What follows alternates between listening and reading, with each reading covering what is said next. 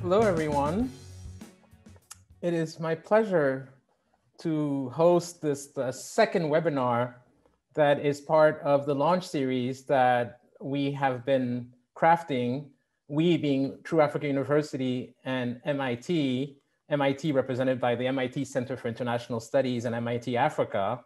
And last week, which was our grand opening, our launch event, we had a panel discussion around the film, The Great Green Wall, which we'd shown.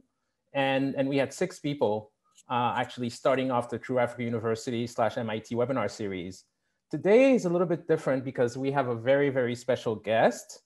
And I want to, you all know who she is, but I want to introduce her properly in a minute or so. But before we get there, I want to maybe start by telling you who I am. My name is Claude Granitsky. I'm from Togo. I define myself now as a serial immigrant, and I'll explain why that is relevant to this specific topic today. I'm a graduate of MIT, and I'm launching True Africa University because I want to help find actionable ways to nurture Africa's talent. As you know, as many of you know, 60% of the African population is under the age of 25. Africa is 1.4 billion people, and I keep saying this at every talk, I keep repeating this as often as I can, there are more children born in Nigeria every year than in the entire European Union. So we have a lot to talk about. This series is going to be unpacking a lot of different topics related to sustainable development in Africa and new ways that Africa can find more virtuous ways to develop and to grow and to provide for its citizens and its sons and its daughters. And so True Africa University is launching with webinars, but then we're going to get into master classes and all kinds of courses and educational materials for young Africans.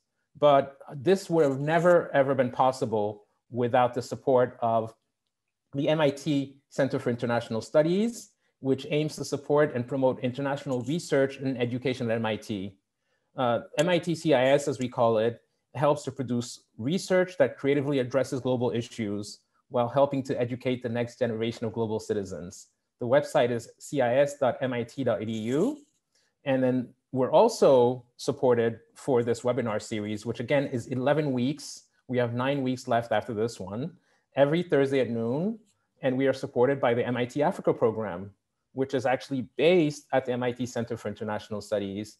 And MIT Africa is really about empowering MIT students and faculty to advance knowledge and solve the world's greatest challenges by connecting them with leading researchers, companies, and other partners in African countries. The website is misti.mit.edu. So with that, I want to say what an incredible honor it is for me to introduce today's speaker. It's a webinar, so it's not just a conversation, it's a presentation that will be followed by a conversation. And Taiye Selasi is a very, very, very special person. I've been friends with her for a few years now, but it just so happens that about 8 years ago, she burst on the scene with her debut novel, Ghana Must Go, which was actually critically acclaimed, but more importantly, the people who raved about it were some of my favorite novelists and people who I admire, that I model myself after. And 2 of those people are the late Toni Morrison and Salman Rushdie. And I was really interested in meeting Taiye Selasi because first, I love Toni Morrison, I love Salman Rushdie, but when I first moved to London as a 20-year-old, Salman Rushdie had published a book of essays called Imaginary Homelands. And that book really ended up shaping my trajectory as a journalist, as a writer, as a publisher. And it was really about people like myself who are citizens of many different parts of the world, but who are also sometimes ostracized for not being natives. And so that's why I came to define myself as a serial immigrant. And when I met Taiye, when I finally got to meet Taiye and work with her on various projects, I realized that she too was a global citizen, that she too was an Afropolitan, to use a word that she helped popularize, that she too was transcultural. She has lived in the United States. She is currently living in Lisbon, having lived before that in Berlin, in Rome. Her parents actually met she'll correct me if I'm wrong, but I think her parents met in medical school in Zambia. And so both of her parents are doctors. And then she also grew up in Boston. So she's one of those people who, through storytelling, has been able to bring many, many different trajectories to life. And with that is my great, great honor to introduce the writer, novelist, Taiye Selasi, who will talk not just about her life in the literary world, but also about the way she's approaching storytelling from a film perspective. So thank you, Taiye, for agreeing to participate in our True Africa University MIT webinar series. And now you have the floor. Thank you, Claude. Can you hear me? Yes, we can. Fantastic. Thank you, Claude. Thank you, MIT. Thank you, CIS. Thank you, participants, wherever you are in the vast unseen universe. It's a delight to be here. As you know, Claude, African stories as a concept is my absolute favorite topic. I like to say that I've been a storyteller since I was 4 years old, when I announced that I wanted to be a writer, and I've been an African since I was born. So African stories are at the heart of everything that I do. But it's true that only very recently I began to think about what it is that's been troubling me about the way we speak about their value. What's been irking me for about a decade now about how we shape conversations around the value of African content. And I've come to realize that so often when we are talking about, especially celebrating African narrative and African creativity, we tend to group three things together. So we tend to collapse the African content, the African creative, and the African consumer, and speak about them as if they belong to sort of one monolith. And over time, as I've cycled through all of those identities and entities, I've come to realize that this is a problem. So I'd like to use the next 20 minutes or so to explain what I've learned and how I've learned it. So this all comes down to my own journey as an African storyteller, as an African creative, which I like to sort of break into three parts: the beginning, the book; the middle, the talk; and the end, or certainly the end game, the screen. Would love to start the slides at this point to share the screen. So some of you may know, I started my creative career by publishing a novel. You can go to the next slide.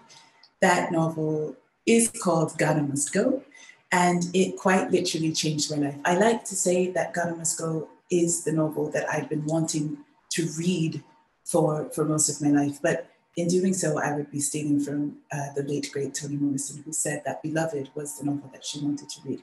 Ghana Must Go in many ways was the same for me. I wrote it from my heart about an Afropolitan family based between the States, between the UK and between Ghana. And I was shocked, bowled over, delighted by its success. But I have to acknowledge that I was standing on the shoulders of and side by side with several African novelists at the time. So in the moment that I published Ghana Must Go, we can go to the next slide, it met with some considerable success. It was published translated into over 20 languages. I went on a multinational book tour, and I was aware that I was participating in a moment, what was called sort of the golden era of contemporary African literature. So at the time that I published Ghana Must Go, readers had also been recently seduced by the epically talented African novelists who emerged around the same time. There was Teju Cole, there was No Violet Bulawayo, there was Yvonne Uwora, there was Chinelo Okparanta. There was just one insanely talented African novelist after another coming out at that time. And the cumulative effect, I think, of that moment in publishing, those 5 or 10 years in publishing, was to really surface and to center African narratives from representing a variety of African experiences. The plural is very important to me here, in a way that was absolutely thrilling. The trouble was that most of that African literature was produced in what one justified critic would call the West. Now, I've argued that this concept of the West versus Africa is troubled by what you described, Claude, the experience of the serial immigrant, what I've called the multi-local, the Afropolitan. Africans, as we know, have taken their place in and are continuing to shape the West. So to speak of a West as if it's somehow wholly disconnected from the African continent is already perhaps inaccurate. But it was certainly the case that this flourishing of African literature mostly occurred for audiences in the US, the UK, and the EU. So much so that when I wanted to launch my novel, which is called Ghana Must Go, and is about a family that is Nigerian and Ghanaian like my own, in Nigeria and Ghana, it was almost impossible to do so. My publisher could not support me. I ended up, my mom ended up ordering copies of the books through the wholesaler to her pediatric office, and then we had to unload the trucks and essentially stage a do-it-yourself book launch in Accra. Why was that? I would argue that's because, again, returning to that distinction that I've learned to attend to, there was a difference between the value placed on the African novelist and the African reader, the African creative, or indeed African content, and the African consumer of that content. It was simply the case that the publishing world had oriented itself towards readers in one part of the world, while making content about a different part of the world largely unavailable to readers in the same. And that is when I think I began to have some questions about this distinction. I think that's when I began to ask myself, what is at stake in this distinction between who makes the content and who is allowed, who is given immediate access thereto? But I didn't quite understand it yet. That came later. We can go to the next slide. Because from the beginning of my life in storytelling, the book, I moved on to the middle, the talk. As some more of you may know, some years ago, I gave a TED Talk at the TED conference in Brazil, introducing the concept of the multi-local, a bit like an essay I'd written some years before, which introduced the concept of an Afropolitan or an Afropolitan experience. The TED Talk took that point of departure and zoomed out and asked whether several citizens of the world, but most importantly human beings, were experiencing what I like to think of as multi-local reality. What was interesting to me, though, besides the debate and the discourse that sprung up around multi-locality qua multi-locality, was the difference in reach. So my novel was a New York Times bestseller and a Der Spiegel bestseller, for which I will be eternally grateful. But there is no way, even with all of my Nigerian family members buying all the copies they could, that it reached 3 million people in a year. There's simply not. And I think what I realized in giving the TED Talk was that I'd stumbled on a new mode of engagement, one that would have a much deeper, broader impact than writing fiction alone. It turns out that when I moved to New York in 2005, the same year that I wrote the essay about Afropolitans, I started studying screenwriting at the WGA East Screenwriting Lab at Columbia University, run by some incredible creatives really supporting underrepresented talent. So I learned how to write a screenplay. I knew my way around final draft. And at the moment that I gave the TED Talk and realized that screen, that video content, that online video content could have the reach that my TED Talk did, I realized that I probably wanted to get back into screenwriting. I'd studied feature writing, but when I got back around to the craft, television had entered its golden era. So I paired up with a fantastic producer. She's actually an African-American legend, the producer behind the CBS series, The Equalizer. She's called Deborah Martin Chase.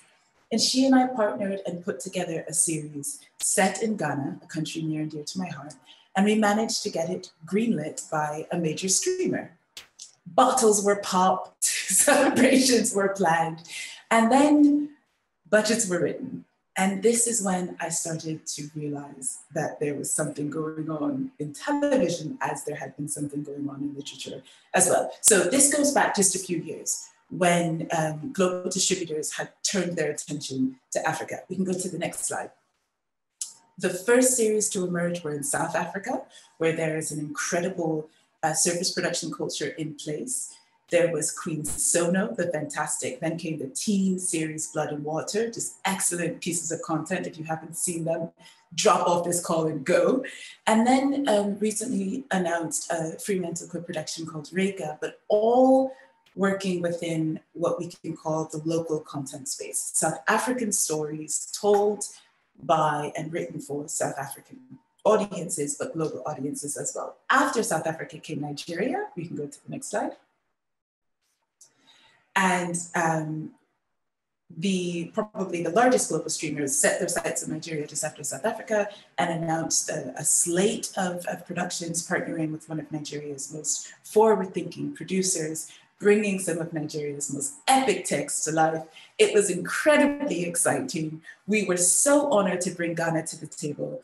And then we learned about the budgets. Next slide. Dun, dun, dun. So at the time that I threw my hat into the television ring, the television industry as a whole was undergoing a very meaningful change. This was a time at which, again, this is a few years ago, television budgets in the United States and in the UK were on the rise. So we know, and we can imagine if you've seen a sort of epic and an epic series like Game of Thrones, that this series cost about 15 million, if not more, per episode to make. But even a more sort of character-driven series like Euphoria, which is at the end of this graph, was coming in at 11 million United States dollars per episode. So this was a moment in which television producers were investing huge amounts of money to tell stories, episodic stories, with film quality production values, and the results were astounding.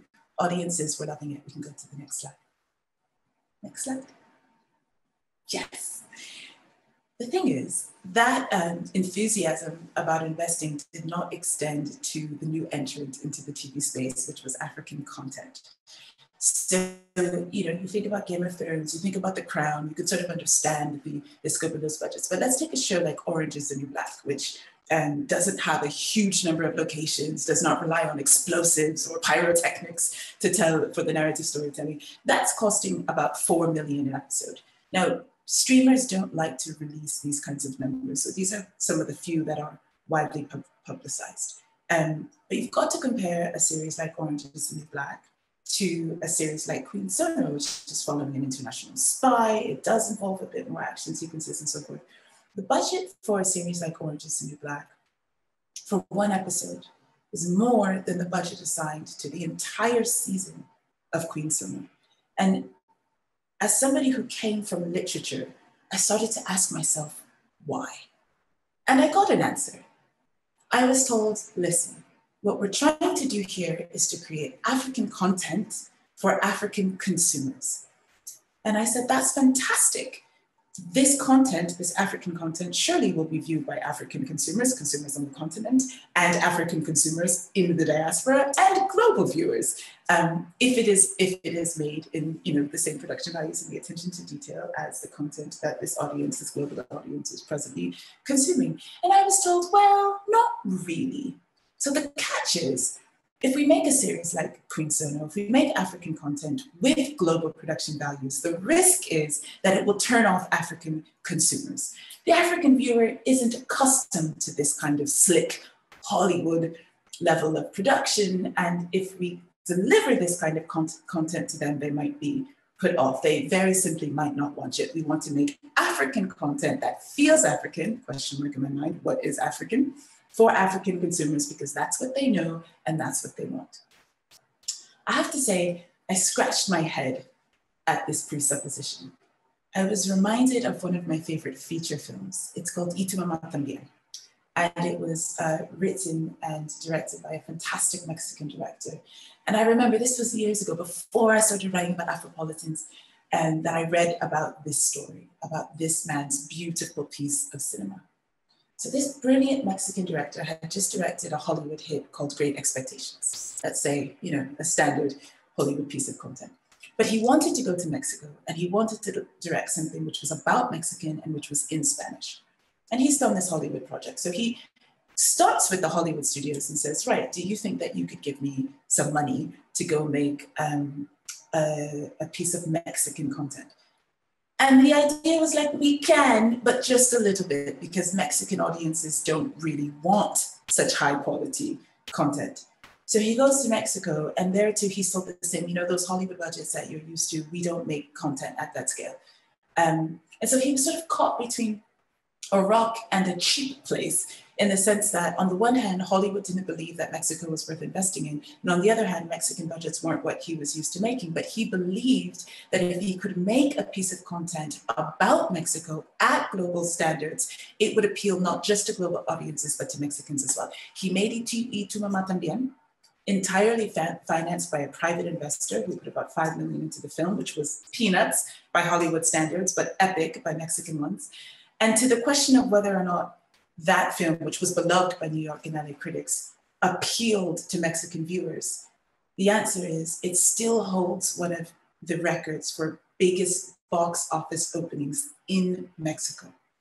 Y Tu Mamá También then says to me that this notion that the Mexican viewer, the African viewer, doesn't want premium content, doesn't know what to do with high quality visual narrative is specious. We can go to the next slide. And yet that is how contemporary African television is being produced. When Queen Sono debuted with its fantastic lead actress, Pearl Tuzi, who's just radiant in everything she does, it struck me that the New York Times reviewer wrote, makes you wonder whether the budget for Queen Sono wasn't quite as generous as it was for other Netflix series. Makes you wonder indeed. What's going on there? Why are global distributors so loath to spend the money on African content when they are so desperate to woo the African consumer? Well, they're desperate to woo the African consumer for a very, very clear reason. Streamer subscriptions in the US, in the UK, in the EU are starting to plateau. As even during the pandemic, there are only so many people who can join, who can become incremental subscribers. But Africa, full of the young, as Claude knows, full of the mobilely connected, is a market just waiting to be, it's a market full of incremental subscribers. And so when some of these distributors say, we are sending the troops to Africa, what they mean is we are going to seduce, we are going to collect the African consumer, the incremental subscriber. The value we place is on the incremental subscriber, but is the value also on the African content? Is it also on the African creative? When these global platforms will not pay equally for the content and will not compensate equally the creatives. This is a question that I think has been raised for me in my journey through African storytelling and through African creation.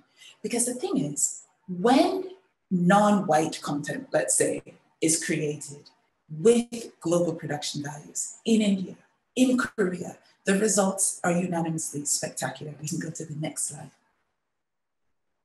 A film like White Tiger, which I couldn't help but notice, one reviewer says, lacks stars familiar to American audiences, as if there are no Indian Americans in America, but okay.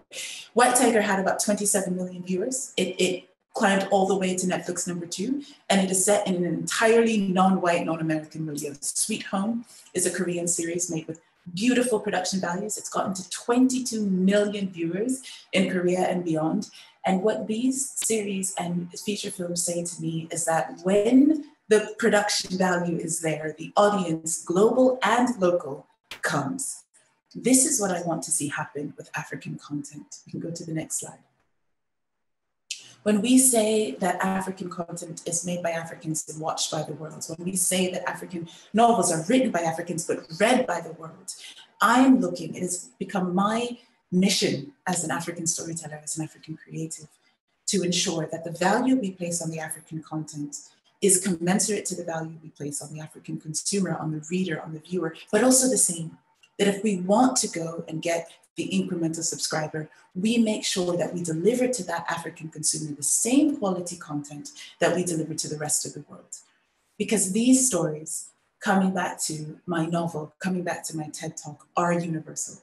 They are rooted in richly complicated local contexts, to be sure, and that is indeed their power.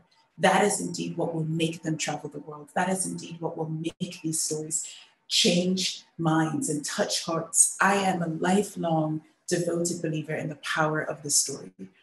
One of the reasons that the Y Tu Mamá También example stayed with me is because the head of a production company said to me that he'd seen that film on a flight.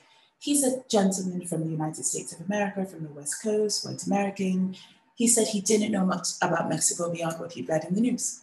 But watching that particular and beautifully drawn portrayal of a Mexican middle class environment and those particular Mexican characters, he began to think about Mexico differently. And so that when he got off the flight, having watched the film, he changed his investment strategy in Mexico. Listening to the story, it occurred to me that this is the real power of African content, to create new opportunities, to change understandings of selfhood, to change not just the world's view of Africa, but Africans' view of themselves, of what's possible and of what's possible now. And so I understand that this content is more than just entertainment. It has the power to affect real change, to touch hearts, as I say, and to change minds. And so it needs to be excellent. It needs to be made excellently. And I am tireless in my fight to make sure that the value is assigned across the consumer of the content and the creative. The bad news is that that hasn't happened to date. The good news is that the potential is enormous. I'll stop there so I make sure that I leave enough time for questions, but thank you for allowing me to share.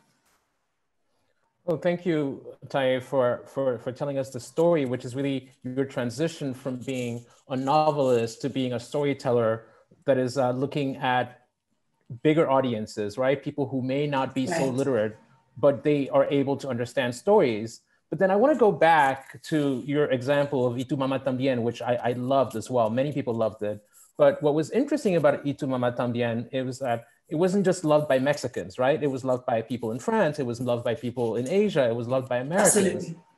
And when you were referring to the concept of being made by Africans and watched by the world, why do you think we haven't had a story, an African story that was actually made by Africans and that was watched by the world? I'll give an example.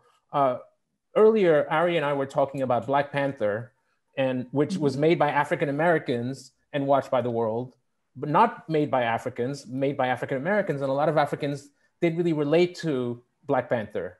And so, why do you think we haven't had a single African story that had an Y Tu Mamá También kind of impact, or the kind of impact that, say, City of God coming out of Brazil would have had in the world? What's holding us back?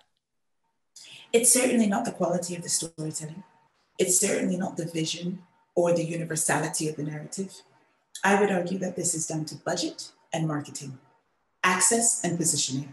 So Rafiki, this gorgeous film out of Kenya, or The Wound, there have been world-class pieces of content created by African creators, and we're talking about creators who are continental, but we can also talk about Afropolitans and Africans in the diaspora.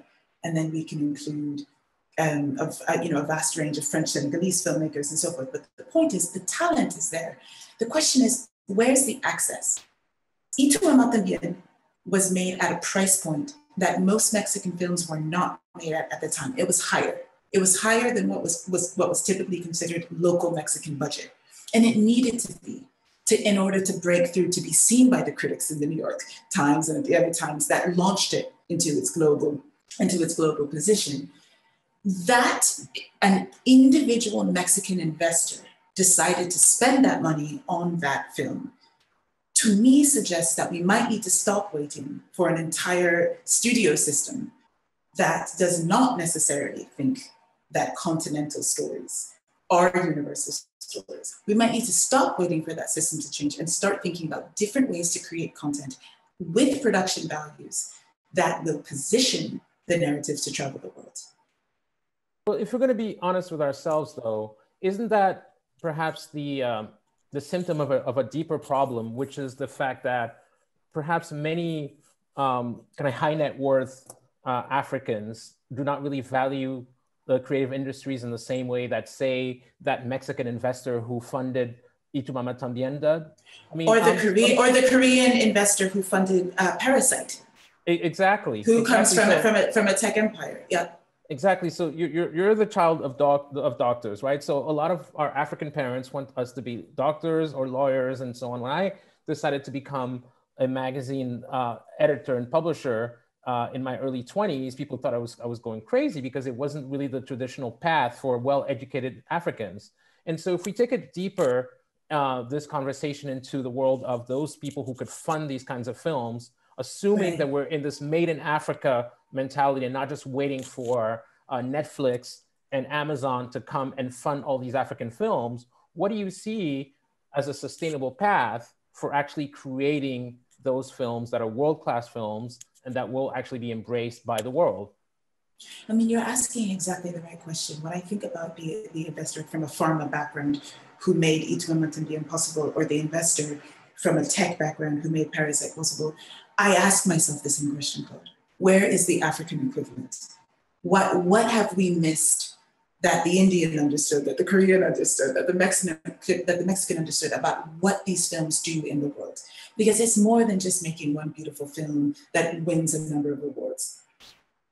Ituma Matambi ushered in what is often now referred to as the new wave of Mexican cinema. It wasn't one film, it was several. And those several films absolutely began to change the way that Mexico was viewed by a great many people. And I believe that African investors, I call it what we can say continental or diasporan African investors, might be missing a trick there, might be underestimating the extent to which content shapes mentality, the way in which content can quite literally transform investment culture. So when you talk about a businessman who's on a plane, I heard one gentleman saying, you know, I was on a plane and I watched Bob Hart's Abishola, a CBS series which centers Nigerian American immigrant experience. And he said, it suddenly occurred to me that I'd never noticed that most of the doctors I know are Nigerian. Most of the engineers I know are Nigerian. And he went home and did a bit of research, landed on a book which sort of places Nigerians next to Jewish Americans, Cuban Americans, and Asian Americans as some of the highest performing immigrants in the United States. Bob Hart's Abishola, a sitcom, a network sitcom, transformed this man's view of what he could do with Nigerian investors. I think if African high net worth individuals started from that premise, they would understand that the value of this content far exceeds the joys of narrative, which of course I live and die by the joys of narrative, but the return here is greater. But then, Taiye, let me press on this a little bit, because we do have to unpack this. It is quite complicated. It doesn't really make sense to a lot of people, and many of us have noticed this problem. And this is also a good time to transition to the questions from the participants. There's an anonymous attendee who said, "Well, I'm reading it now. A couple of Nigerians have invested a lot in Nigerians' films, but they did not succeed. For example, Half of a Yellow Sun or Eyimofe, etc." And so, do you mind kind of answering that specific question? I wish we had the name of the attendee, but they wish to remain anonymous right now. No, and I welcome that anonymous. You know, I understand that. We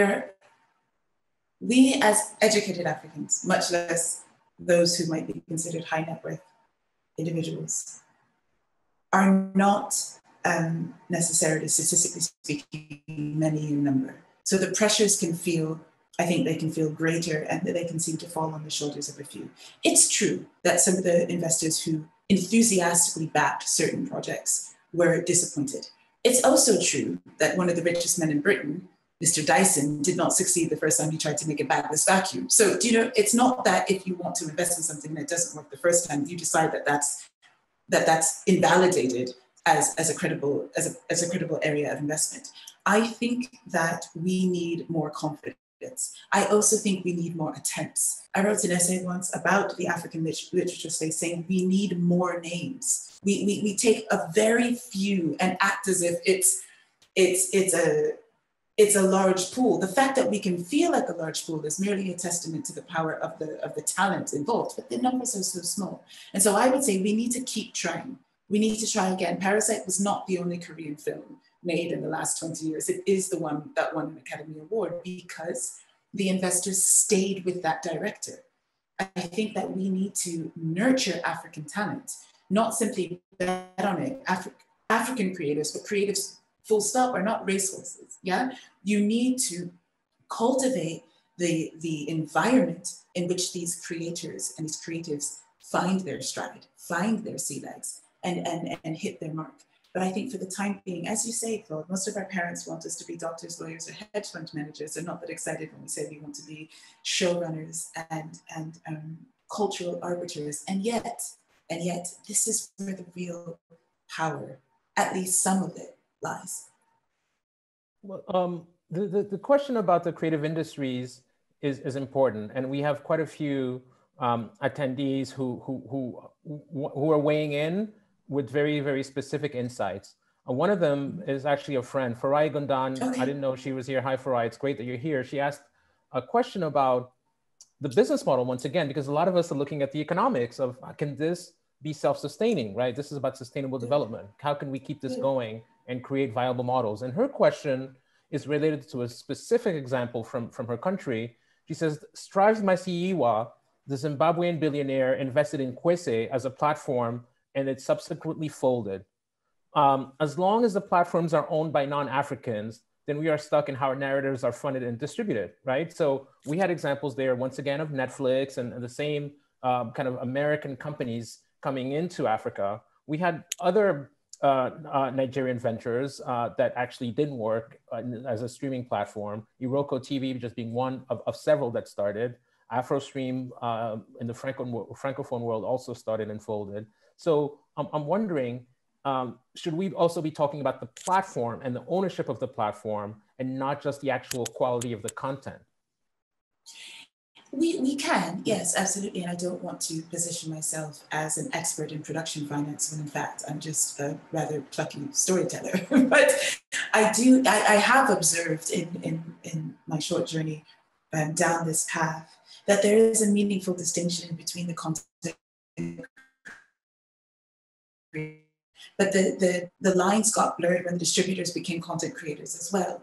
So it's entirely possible that a production be financed privately and then sold into distribution, which is, one could argue, what happens when you write a novel. Nobody needs to fund well, somebody needs to fund the novelist, let's be honest, but it doesn't take as much money as funding a series. But you create the content and then you sell it into distribution. The question is, what are the priorities of the distributor? So I don't think that global streaming platforms are to be ruled out as viable distributors. There's incredible track that's been laid in that regard, especially coming into Nigeria, South Africa, and soon Kenya. I don't know. I wouldn't be able to speak confidently because I haven't looked into the numbers whether or not the move is to compete with the distribution channels. But I'm absolutely convinced. I'm absolutely convinced that at the first step of the process, the production company that sells the content into distribution needs to be more locally and indigenously backed. Of that, I'm absolutely sure. And then you get more of the control. Because if you're an African creator that's done a sort of deal with a global streamer, those deals are not, I worked at a hedge fund, they are not favorable terms. You're selling your content sort of forever in perpetuity. Your great-grandchildren will not see a royalty ever. It's very different if you own the IP and then you sell it into distribution. This is a model on which many production companies have been working for years. Then you're collecting royalties and you're selling territory by territory. And that's just a basic question of ownership. But those owners who are creating this content need backers. And that's where I feel that, let's say, some of our homegrown high flyers perhaps have yet to come round to the opportunity. There's well, thank you for clarifying on that specific topic. Do you see what I mean, though, Claude? Yeah, but it's complicated. It's complicated because independence comes with ownership, and ownership comes with pride. It comes with identity, with risk, and it comes with risk. Right? Exactly. So risk taking. A lot of cultural entrepreneurs have actually taken quite a few risks and lost their shirt. So streaming has opened up a whole new suite of business opportunities for a generation that is willing to take risk in a different way, because the barriers to entry are not the same. But if we're looking at the high quality productions that you're thinking about right now, the people who are willing to fund these productions are still the Hollywood the Hollywood companies, and so that's what that's not entirely true. That's not entirely true. Let's talk about that. Why is it? No, it's not entirely true. Nothing you say is wholly untrue. But it's just not entirely true. Yeah. In the sense that there's sort of a middle ground. So you can create a piece of content. You can create a series. Let's call it Claude. You can create Claude, the series, and you've got to first decide who's the production company that's going to make Claude. You've got to hire the writers. You do the creative development. Then you go into the physical production. That could all happen, let's say, through a completely independent and independently financed production company based in Dakar. I'm making this up. And if that company had sufficient funding, they could produce 8 episodes, an entire season by streaming standards, 13 for network. So you can do 8 episodes of Claude with global production values, say $1 million an episode. So 8 you throw in there, 2 episodes of Orange is the New Black. So you've got your 8 episode season. It looks fantastic. You've got word of mouth. You've got a very strategic social media marketing campaign. Now you sell it into distribution. So you've made Claude. Claude has been made by Claude Limited, a production company based in, I'm choosing Dakar because it's a city I love. And you've now sold it territory by territory. Perhaps you've hired a company like Fremantle to do distribution, but you own the IP. That's very different than if the writer of Claude, a very plucky Senegalese or Togolese person who wants to do a series in French and in Wolof and in English, creates the content and then sells it directly to the distributor, and they make it and they own it.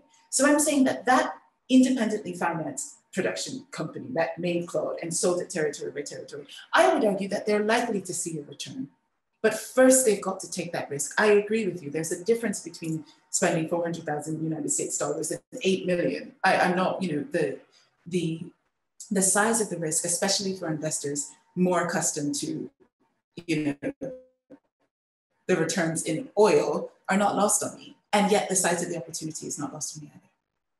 Yeah, I think I get where you're going with this. It's almost as if the world needs to start embracing African stories in a way that, many young people in the world have started embracing African music, whether it's Afro beats or Wizkid or other musicians who are producing this kind of global music that is coming from a local African perspective.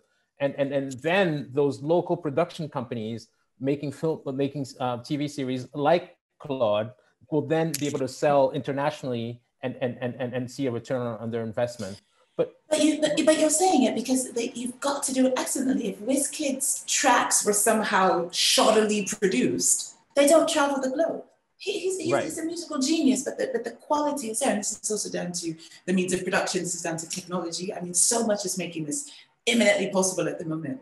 I think the will is gathering, and it's incredibly exciting to see. I'll put it that way, but I cut you off. Please continue. No, because there's a few questions. I want to get to some of the questions in the time that we have left. There's a few questions about African pride and African identity that I'm seeing in the Q&A section now. One of them is from Michael DeGraff. He says, I'm curious about what Ms. Selasi thinks about local languages in the making of African movies, because it goes to the core of identity and misrepresentations in the media. And in a similar vein, Jacqueline Baidu says, could Western idolization be the barrier? In Mexico, India, and South Korea, English is taught, but each country teaches their own national and regional languages alongside it. In many African countries, either English or French are the primary languages taught in school. So from a young age, we're taught to believe our own stories can't be told from our own culture's perspective. So I think it's interesting what Michael and Jacqueline are saying. If we Absolutely. Don't value our own identity and our own cultures, then there's always going to be a barrier, because we're always going to be waiting for, foreigners to like us or to accept us. But I don't, I'm not advocating that at all. Do you know what I mean? I think much content needs to be not in English. I think that there's an incredible opportunity for indigenous language content made possible by the digitization of content production. Absolutely. I would alongside that observation position a sentiment that I hold, which is that the English that I speak was taught to me not only by African people, but with African values and on the basis of African principles. And I'm not content to imagine that, the empire whose opinions about non-white people have just so recently become so very public, the empire that arrived on my parents' soil, if they could have brought their English and sort of rammed it down those throats, I'm not content to accept that the English that comes out of my mouth belongs to them. My English is mine as well. My English is an African language, as I am an African woman, and that is something that is that must be so, because it cannot be a unidirectional engagement. So I think indigenous languages, yes. I think recognizing that Africa has embraced English and French and made it its own, also yes. I mean, you mentioned Salman Rushdie, who often says that English became an Indian language as well. And if that was not the intention, England shouldn't have come to India. And I believe that very sincerely. So language is a key part, provided we are willing to be, I think, quite flexible about how we understand the use of language and its relationship with identity. But pride, I love that word, pride, to say that this story, this local story, this indigenous language local story deserves to be seen by the world. This is where it begins. Yeah, I see it, and I'm seeing a comment from another anonymous attendee, and who also is Nigerian. For some reason, I don't know why Nigerians want to be so anonymous these days. But but this filmmaker, who's either a male or female, says, as a Nigerian filmmaker living and working in Lagos, a great source of disappointment is how a lot of fellow filmmakers accept a pittance for their content. Netflix is wrong for offering a low price, but I think the problem is with a lot of Nigerian filmmakers themselves. So is that the chicken or the egg? I mean, how do we even start to tackle that question? Oh no, it's most certainly the fried cutlet. I mean, listen, that pittance should not be offered. There's something deeply flawed for the reasons that I've tried to sort of parse in the offering in the first place. And the tricky thing is to ask creatives who have been waiting so long for this kind of opportunity, who do believe in their work, who do have that pride in their stories, who yearn for their stories to reach global audiences. I think it becomes very, very difficult to ask those creatives to say no to the opportunity, no matter how demeaning its terms. Now, I'm not saying that I don't recognize what my anonymous filmmaking Nigerian brother or sister has underlined. I know exactly where that comes from, because you sort of think, well, if everybody said no, they would have to raise prices. It's the heart of collective bargaining, and I'm all for it. But at the same time, I try to put myself in the shoes of the South African creative, the Nigerian creative, the Kenyan creative, who is accepting fees drastically lower than his or her European counterpart, and just egregiously lower than his American one. I try to put myself in the shoes of that creative and to remember that it is the deepest desire, the most heartfelt desire of the storyteller to have his story told. And with that kind of compassion, I try to reshift my focus to the entity that is making the offer in the first place. Yeah. I'm still kind of wrapping my head around real solutions. So this webinar series is really about finding solutions so that we can inspire people to take action and create their own ventures or their own production companies and so on. Right. But then there's a question there which I find really interesting, because I've dealt with it myself, and it goes back to what I was saying about high net worth Africans not wanting to fund content. And the question is, how do you convince investors and governments to fund creatives when they claim they have other competing issues, say in healthcare and education, et cetera? And it goes back to the bigger question, as in what is the value of culture? What is the value of filmmaking? What is the value of literature? What is the value of the creative industries when everyone feels that Africa has other problems with public health and education that might be more important to tackle first from a government or investor perspective? That's interesting. I mean, the value is uncontested. I also think that the sincerity of, let me put it this way, of currently sitting African governments' commitment to healthcare and education is contestable. So I think that argument would make a lot more sense if we were looking at contexts in which healthcare and education were actually being well funded as opposed to SUV convoys. But that's perhaps a different question for a different webinar. Certainly, I think that culture will, for the moment, as has been the case in places like India and South Korea, will for the moment rely on private capital. I think as you wisely and rightly draw our attention to plausible real world solutions, I think we might have to move away from the notion that African governments are suddenly going to become deeply accountable to the citizens in the first place. I'm talking about current leaders, not generically speaking, and instead think about whether there are visionary individuals who can play the role in a continental context that we've seen others play elsewhere. Wonderful. It's we could talk about this for forever. Unfortunately, we're coming to the end of this webinar, but I do want to ask you about 3 books that are important to you and that you would love to share with this audience. Obviously, I can say that Ghana Must Go is the book that you should all go and get and order on Amazon right now. But if you can talk about 3 books, and I'm going to need your help, Ari, and also Michelle and Laura at MIT, to be able to type the names of these books, if you can, into the chat section, so that all our participants and attendees can actually know about these books that Taiye cares about. Okay, well, I could not feel more strongly, as they say, about Dust. It's the debut novel of the Kenyan novelist Yvonne Owuor. I'll make sure that you get that properly spelled. And it's just magical. Speaking of a text that just completely opened a part of the world for me in a way, made available a part of the world for me in a way that had never been possible before. Dust is absolutely one of those books for me. Everybody must read it immediately. And then, oh my God, there's so many. Every Day is for the Thief by Teju Cole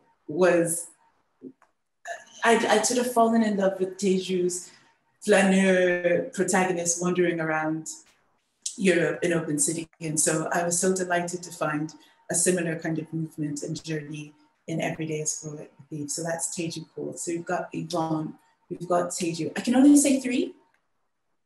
Oh God. Only 3. I'm trying to type them as fast as you're speaking into the chat section. So now I'm going to type Teju Cole's book. So I think, oh God. I think Stay With Me. Yeah, I'm just thinking about things that I've read in the last little while that I've just completely, Ayo Adebayo, her novel Stay With Me, which is sort of a portrait of a Nigerian marriage, let's say in distress or under stress, is filmic. If it's not already a series, it must soon become. This is something I would love to find a high net worth individual Nigerian to just, let's make this. It's which just book? I'm not familiar with this one. Which book is this? Stay With Me. Okay. Stay With Me. By? The Ayo Adebayo. Okay. Oh God, did I say all Nigerians? No, I didn't. Oh, because that's also home. Okay, but yes, no, Stay With Me is gorgeous. Every Day is for the Thief is just transporting, and then Dust is a flawless work of art. So those are 3 that just I adore. Well, that's great. Thank you so much, Taiye, for this talk. It's been a real joy to talk to you about African storytelling, which obviously is a topic that I've spent my entire adult life promoting. So this is very, very important. I'm glad we got to kick off our solo webinar series with this talk. And we want to thank you for that.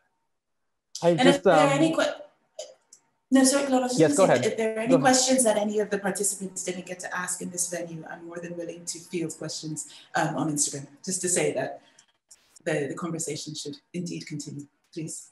Well, great. That's wonderful. So next Thursday at 12 p.m. Eastern, we have our next webinar, which is with another Nigerian. For some reason, this whole thing might be called the